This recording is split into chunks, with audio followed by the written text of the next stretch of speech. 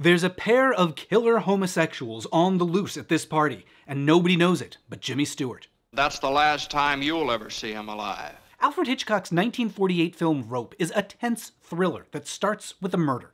But the tension isn't about whodunit. We see that in the opening shot. It's about whether the killers will get away with it after they stuff the body in a trunk and then throw a party in the very same room. Brandon, you don't think the party's a mistake, do you? The film is famous for how Hitchcock filmed it, to look like one continuous scene playing out in real time with no cuts. It was a madhouse, it was just crazy. But there's something else that makes it an even more audacious movie, which is the unstated fact that its main characters are a gay couple. What is extraordinary about it is its treatment of homosexuality. Slipping queer characters past film censors in the 1940s was no easy task. And in fact, they nearly didn't get away with it. And it was marked in big blue pencil.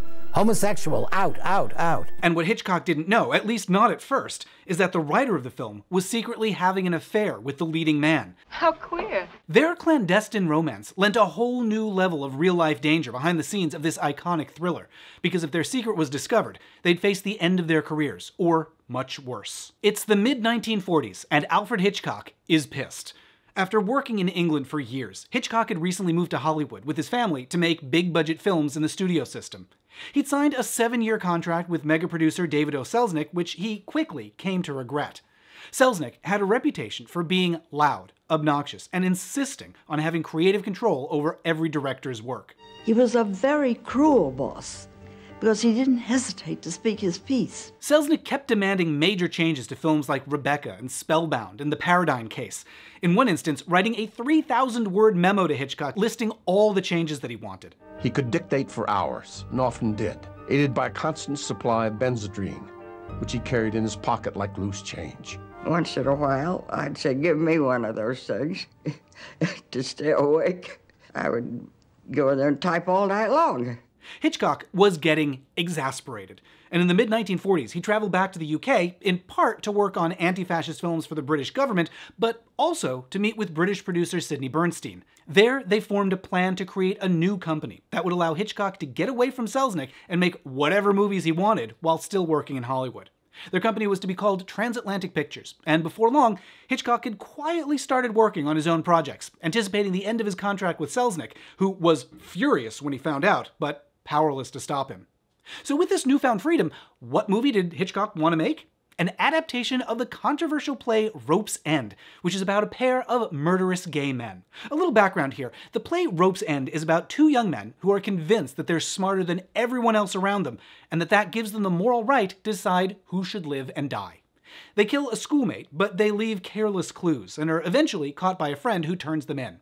The playwright, Patrick Hamilton, said that the play was based on a 19th century essay about crime. But as someone who closely followed true crime stories of the time, Hamilton was almost certainly influenced by the real-life case of Leopold and Loeb, two teenagers in Chicago who'd killed a neighbor in 1924. Just like the killers in Rope's End, Leopold and Loeb believed that their intellectual superiority entitled them to kill whoever they wanted, and they were embroiled in a sexual relationship with each other.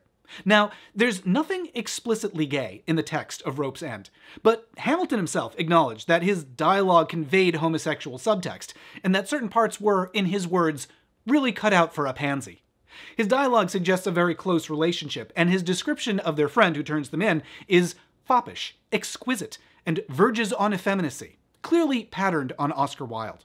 Not only that, but as the play was performed over the next few years, the queer subtext was clear to audiences. Reviewers openly described the killers as homosexuals and perverts who commit a sexual crime. So that was the first story that Hitchcock was going to tell under his newly formed banner.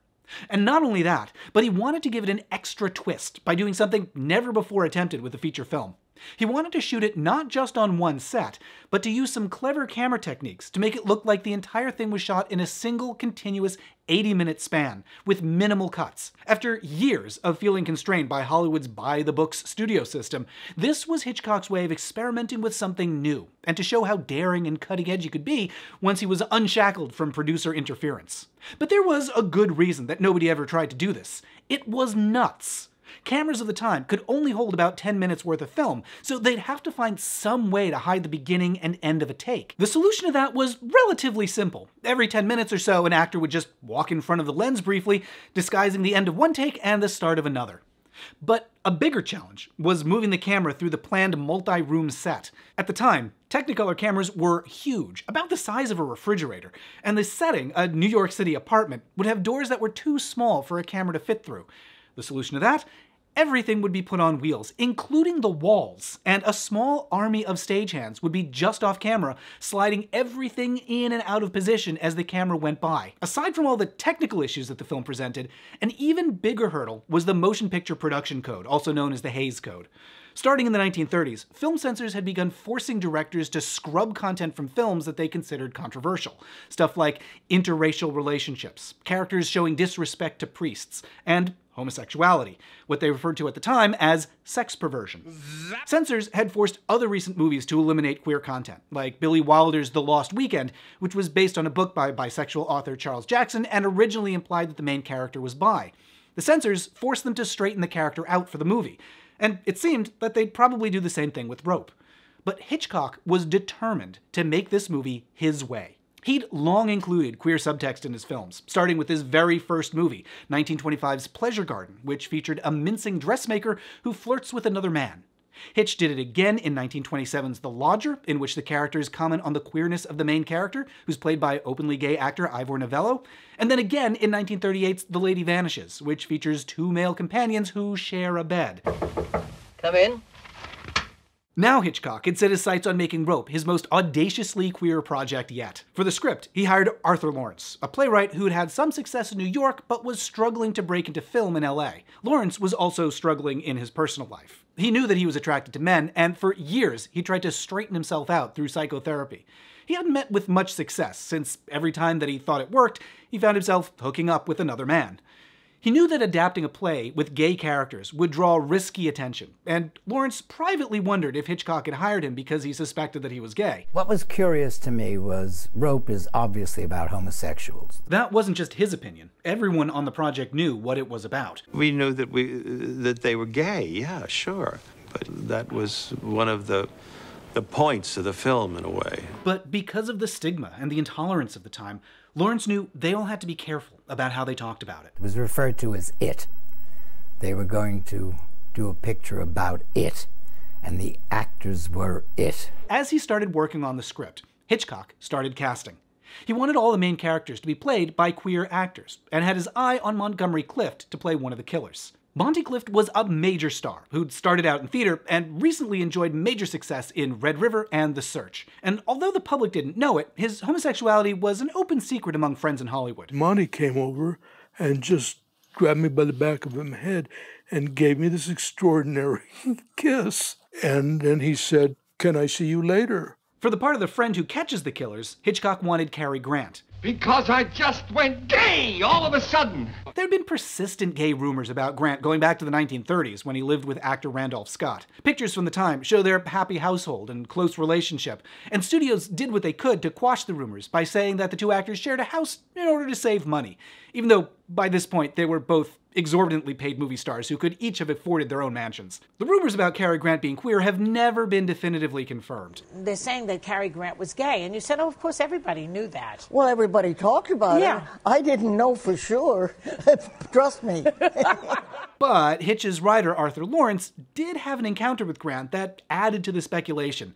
And if you want to hear that story, I'll be posting a bonus video with that and more over on Patreon. You can find that at patreon.com/MattBaum. Hitchcock lobbied hard for these two actors, but they both turned him down. According to what he told me, they both turned it down because they didn't want to be identified with it. That's when Jimmy Stewart got involved. Stewart was recently back from serving in World War II and was a huge, bankable star. He was interested in the role of the friend who catches the killers, and even though he wasn't gay, he was too much of a sure thing for Hitchcock to turn him down. From there, they soon locked in the rest of the cast. John Dahl, a gay actor who'd worked primarily in theater, would play Brandon, the overconfident mastermind of the murder. The power to kill can be just as satisfying as the power to create. His partner in crime would be played by an up-and-coming Hollywood heartthrob named Farley Granger. You just astound me, as always. Nobody knew it yet, but Granger's involvement was about to complicate the project even further. Farley Granger was the child of a once wealthy family from San Jose that had been financially ruined by the Great Depression. One of Granger's earliest childhood memories was locking himself in his bedroom one night, listening to all of the family's possessions being auctioned off in their living room. And then his father stealing a car and driving the family across California to start over again in Los Angeles. Struggling, his parents hoped that their kid could make money in pictures, and they enrolled him in an acting school. He appeared in a play where a talent scout happened to be in the audience and offered him a contract with Samuel Goldwyn, one of the biggest producers in town. At first, Granger appeared in a few small roles as a teenager, and then took a break from acting to join the Navy in World War II.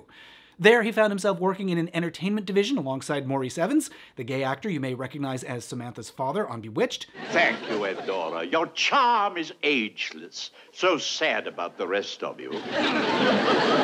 And Granger also explored his sexuality. One night at a brothel, he hooked up with a woman and then immediately after with a fellow service member, an experience that left him confused at first. But afterwards, he later wrote, he gradually came to realize he was bisexual. And in a rare move for the time, he didn't feel bad about it. He later wrote, I finally came to the conclusion that, for me, everything I had done that night was natural and good. I didn't care what others might feel or think, but I wasn't stupid. I knew discretion was important then. But I looked forward to the time when I could be myself. But it would be a long time before he could truly be himself. It certainly wasn't safe to be out in the military. And though he made a few gay friends in the Navy, he didn't hook up again until he was out of the service. And when he came back to Hollywood to resume acting, he knew he'd have to be careful there too. At the time, studios went to great lengths to present actors as straight. And when Granger returned to LA after the war to resume his contract with Goldwyn, the studio did what they could to get in front of any rumors. They planted stories about him in gossip magazines, explaining that he was single because he was just too picky to find the right woman. When he went out to dinner with gay composer Aaron Copland, he was summoned to Goldwyn's office the next day and yelled at for being seen in public with a homosexual. The studio insisted that he start dating certain women, and there was a threat that they'd arrange a sham marriage for him, as they had a few years earlier for the actor Van Johnson. I won't dance, madam, with you. Meanwhile, Granger was struggling to establish a career for himself. I wanted to work in the theater, and I was under contract to Sam Goldwyn. He didn't want me to do that. He wanted me to do films. Goldwyn just didn't seem to like him and kept putting him in terrible flops. And that's when he heard that Alfred Hitchcock was working on a new film and wanted him for one of the leads. So I had to go to the studio and pick up the script of Rope. I had no idea what it was. Farley knew as well as Montgomery Clift and Cary Grant that there was a risk to taking on a role with queer subtext. But working with Hitchcock was a great opportunity, and his agent was able to convince Goldwyn to loan him out for the production. Soon, there was another opportunity that Granger couldn't pass up. After his initial meeting with Hitchcock, Granger was more excited than ever about making Rope, and then he was introduced to the screenwriter, Arthur Lawrence. The attraction was instant. They got together one night, ostensibly to discuss the film and the gay subtext, which turned into dinner, which turned into an invitation to stay the night. With that, the two of them began a relationship that they knew they had to keep secret at all costs.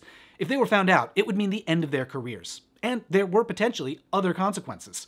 In the 1940s, homosexuality wasn't just illegal in California, it was punishable with surgical sterilization. By the late 1940s, around 20,000 people had been sterilized by California, more than every other state combined. Lawrence, in particular, was terrified of being found out, and later wrote, "It was always on my mind." In private, they were both head over heels for each other. But in public, they resolved to keep their relationship under wraps. But that plan wouldn't exactly go how they hoped. As Lawrence worked on the script for Rope, he and Granger got even closer. At the same time, Lawrence was in the process of looking for a new place to live, and Granger helped him house hunt. They found a cozy place in Laurel Canyon, and as Granger helped Lawrence move in, Lawrence noticed that Granger was also moving his own stuff in as well. It just seemed to make sense, given that they were already spending their time together, and just like that, they became more than a forbidden hookup. Now, they both realized they were a couple. Meanwhile, Lawrence was still working feverishly on the adaptation. It called for more changes than I anticipated. The original play is full of British phrasing and needed a lot of work to make the American characters sound natural. That led to trouble when the script went to the censors for review before filming. Hitchcock's producing partner, Sidney Bernstein, kept pushing Lawrence to make the script, as he put it, more literary. That vague instruction drove Lawrence crazy, and he took a break and flew back to New York to recharge. He said, "Now, my boy, you have to make every sentence a gem." I said, "I'm going to New York. You can make it a gem." When he came back, he found that Bernstein had inserted a bunch of the original language from the play back into the script, and had sent it to the censors for approval. Many of the lines between the two main characters in the original British script included the phrase, "my dear boy," which threw the censors into a fit. Well, every "my dear boy" was marked in big blue pencil. Homosexual, out, out, out. So it had to be cleaned up from all those English remarks.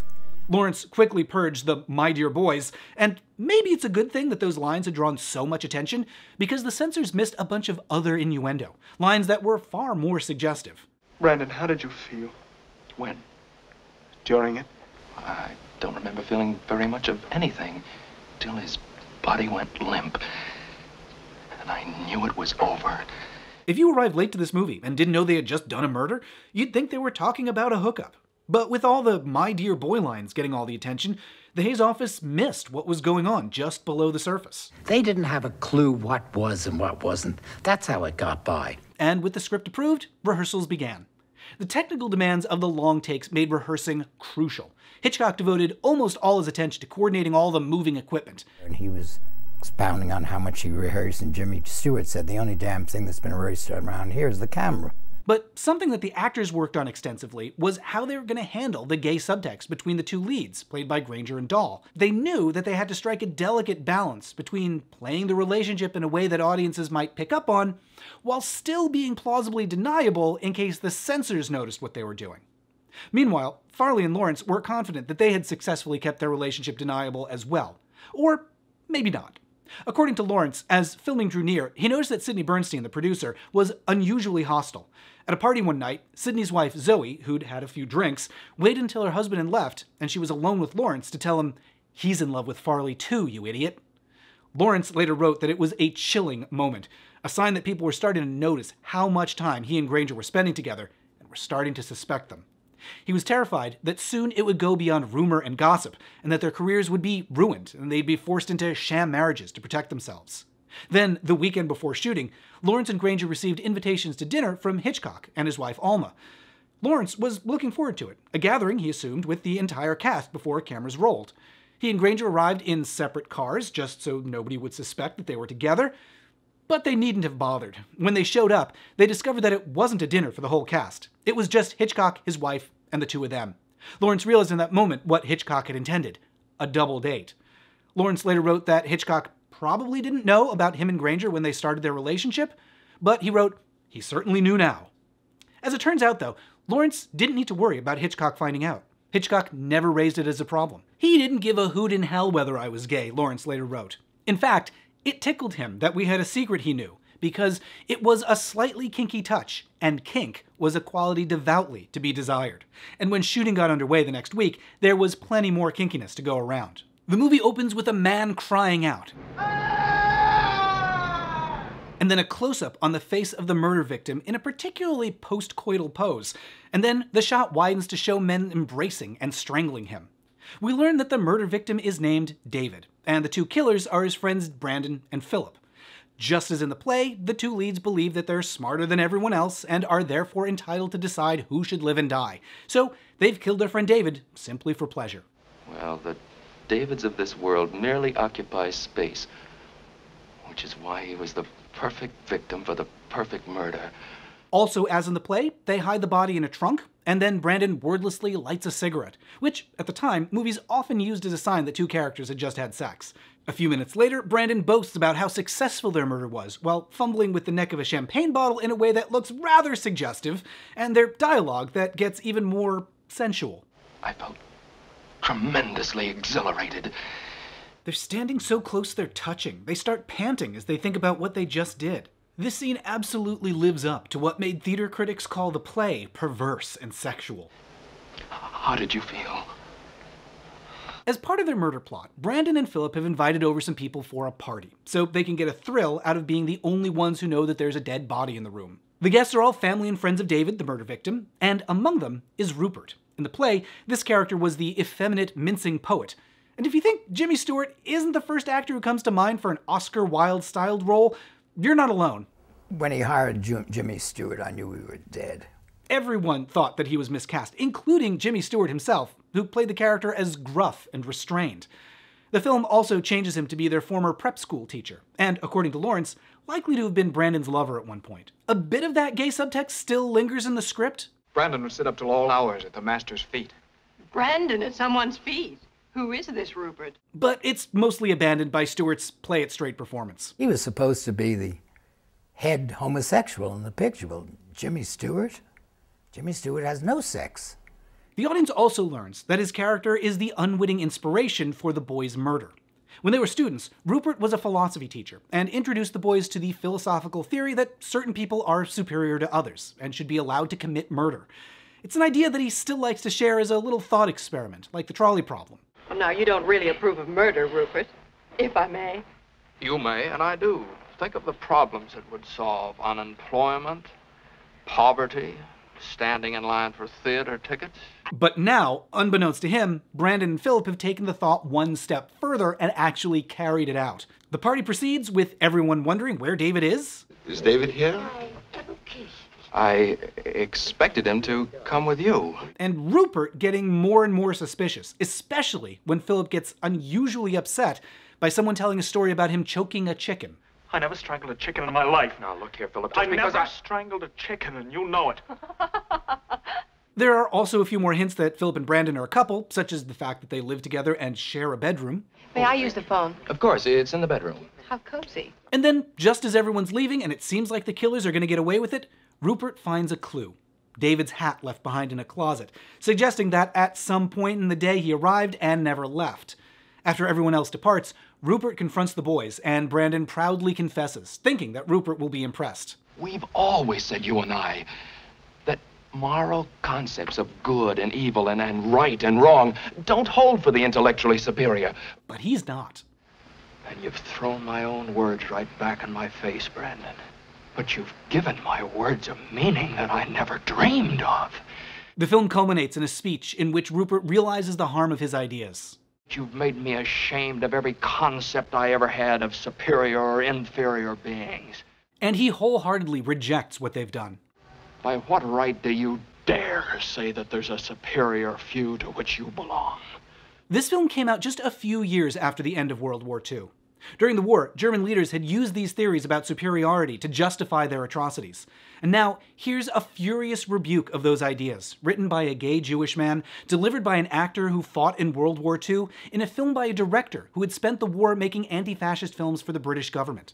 It's at this point that the message of Rope becomes clear, that people who think that they're entitled to decide who should and shouldn't be allowed to exist are wrong, and that society cannot tolerate their intolerance. What are you doing? It's not what I'm going to do, Brandon. It's what society's going to do. I don't know what that'll be, but I can guess. You're going to die, Brandon, both of you! The film ends with Rupert summoning the police by firing a gun from the window, as they all sit in silence. With the film done, Warner Brothers was slated to distribute it, and as it came together, executives got increasingly nervous. According to one Hitchcock biographer, they hadn't realized how clear the homosexuality would be, but now that it was on the screen, it was a lot harder to miss. They were also concerned about the clear parallels to Leopold and Loeb, and some worried that since the real-life killers were Jewish, the movie could stoke anti-Semitism, in addition to strongly hinting at homosexuality. As the release date approached, Warner Brothers pulled back on their publicity. Jack Warner distanced his company from the project, saying he had no knowledge of its content. And just as it hit screens, the National Board of Review slapped it with the mature rating, which severely restricted who could see it. Local film boards went even further. The movie was banned completely in numerous cities like Memphis and Seattle. It was restricted in Chicago, and it was banned in countries like Italy and France. A few of those censorship boards said that they banned the film because of the violence, but there's actually very little. Even the shot of the murder is bloodless and mild for the time, even compared to Hitchcock's prior films. Other censors said that it was because the killers aren't punished in the end, which isn't really true, since it ends with the police coming and a pretty clear indication about what's going to happen to them. And most of the boards provided no reason at all, saying it was just brazen and immoral and unfit for decent people. Meanwhile, many other movies that year came and went without any censorship, despite being far more violent. There were movies like Kiss the Blood Off My Hands, which also opens with a killing, or Cry of the City, which features multiple on-screen murders, or Raw Deal, which ends with a particularly gruesome death. Given that those all came out around the same time, what was it about Rope that was particularly unfit for decent people?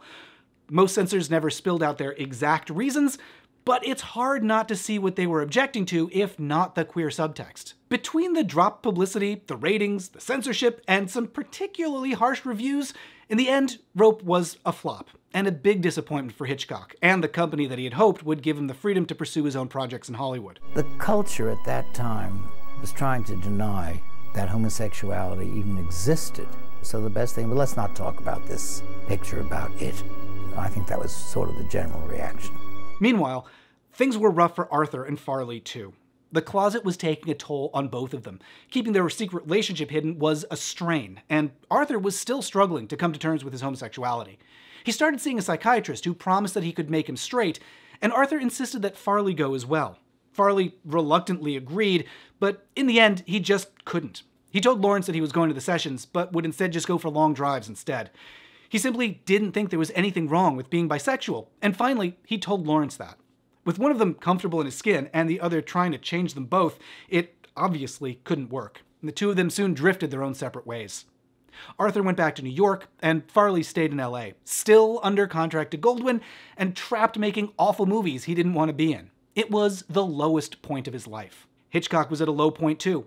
Rope was followed by another flop, Under Capricorn, and Stage Fright, both of which reviewed pretty poorly. Transatlantic was losing a ton of money and clearly couldn't last. Hitch, depressed, stopped working for a year. He retreated to a farm he'd bought in California and started drinking heavily. But then he read a book that reignited his spark. It was by Patricia Highsmith, a queer novelist whose books occasionally featured same-sex couples. The book was Strangers on a Train, and it's about two men who meet on a train and talk about committing murders for each other, essentially swapping victims so that neither one is caught. The idea fascinated Hitchcock, and he started planning a film version. But who would produce it, now that he'd burned his bridge with Selznick and his own company was ruined? Well, as luck would have it, Hitchcock still had a good relationship with Jack Warner. And Warner Brothers was in need of talented directors, since business had been pretty rough for the company. That allowed Hitch to cut a very favorable deal with them to make his next few films, and with the studio paying, but offering minimal interference. He once again cast Farley Granger as the lead, and shot the scene where our main characters meet as though they're cruising each other. Well, it's wonderful, you know, having you as company all the way to New York. There's lots of fleeting body contact, close gazes, suggestive friendliness. I like you. I'd do anything for you. It comes off as two men picking each other up. In fact, Hitchcock shot even more cruisy footage, which he wound up cutting in the US, but he left in for the UK version. Oh, we do talk the same language, don't we? Well, sure, Bruno, we talk the same language. Strangers on a Train was a huge hit, and it marked the return of Hitchcock's career after a series of flops. It was the start of his most successful period, and in the span of just a few years, he made the movies he's most remembered for: Dial M for Murder, Rear Window, Vertigo, North by Northwest, Psycho, The Birds. At Warner Brothers, he had the clout to do what he wanted, and the budget to see his vision through. He was also able to start building his brand as the self-styled master of suspense, and to put his name above the titles of his pictures. He also launched a successful television series where he introduced a new suspenseful story every week. Good evening. Do you believe in ghosts? With these hits, he turned himself into something very rare at the time: a star director. As for Farley Granger, the success of Strangers on a Train showed him just how much he could accomplish when given the right roles, something he'd never gotten a chance to do under Goldwyn. He was desperate to get out of Hollywood and work on Broadway. One of the last straws for him came one day when Granger was told to report to Harry Cohn, the head of Columbia Pictures. Cohn was one of the most hated men in Hollywood. And years later, when Cohn died and a large crowd of people showed up to his funeral, actor Red Skelton commented that it proved the old saying, give the people something they want to see and they'll show up every time. When Granger arrived at Cohn's office, he learned why he was there. Goldwyn had gambled away Granger's contract in a poker game, and now Cohn expected Granger to work for him. Furious, Granger was nearly at the end of his rope. His only option was to buy out the remainder of his contract, an astronomical amount of money that left him completely flat broke. But he was also finally free of Hollywood, from executives managing his image, and from the PR campaigns that tried to sell him as a heterosexual heartthrob. Granger moved to New York, settled in next door to his gay friends Monty Clift and Roddy McDowall, and was determined to become a stage actor. His Hitchcock fame was helpful for landing a few small roles in touring productions, and from there, he worked his way into the burgeoning off-Broadway movement, and over the next few years, he worked up to bigger and bigger stage roles. And then, in the 1960s, director John Fearnley approached him about appearing on Broadway in The King and I. It was the culmination of years of dreams for Granger, and it marked his arrival as a Broadway star. It was shortly after that he met a production supervisor named Bob Calhoun. Calhoun was part of the touring repertory that Granger had joined, and as they traveled the country over several years in the 1960s, the two realized they were falling in love. They remained together for the rest of their lives. In his memoir, Granger wrote that by the time he'd grown old and could look back, he saw that all his life's ambitions had finally come true. There were big changes ahead for Arthur Lawrence, too. Not long after Rope, he also returned to theater, where he wrote a string of hits, starting with a little show called West Side Story. I was very much surprised it was a success. I thought the show would run 3 months and close. That was followed by another hit, Gypsy. He directed I Can Get It For You Wholesale, a show that introduced a promising young 19-year-old singer named Barbra Streisand. And then, in the early 80s, Lawrence decided to adapt a French film into a new musical. At La Cage aux Folles, the outrageous is commonplace, and nothing is ever what it seems. The film was La Cage aux Folles, a story about two gay dads whose adult son falls in love with a woman and brings her parents over to meet the family, but he's worried that they'll reject his dads for being gay. In the 90s, it would be adapted into the movie The Birdcage, and Lawrence's musical version featured a dramatic end of Act 1 song, I Am What I Am, with lyrics written by Harvey Fierstein. Life's not worth a damn till you can shout out loud, I am what I am. The song, and in fact the whole show, is a rejection of bigotry and shame, a declaration of pride. It was about as far as possible from the secretive dialogue that Lawrence had to employ 40 years earlier on Rope. Now, he could write a show about rejecting the closet and throwing off censorship, and embracing yourself openly and honestly. The play was a huge success. La Cage aux Folles has been the most joyous and affectionate experience I've ever had in the theater. The biggest change for Lawrence, though, was meeting Tom Hatcher. Tom was an actor working in a clothing store when Arthur happened to stroll in.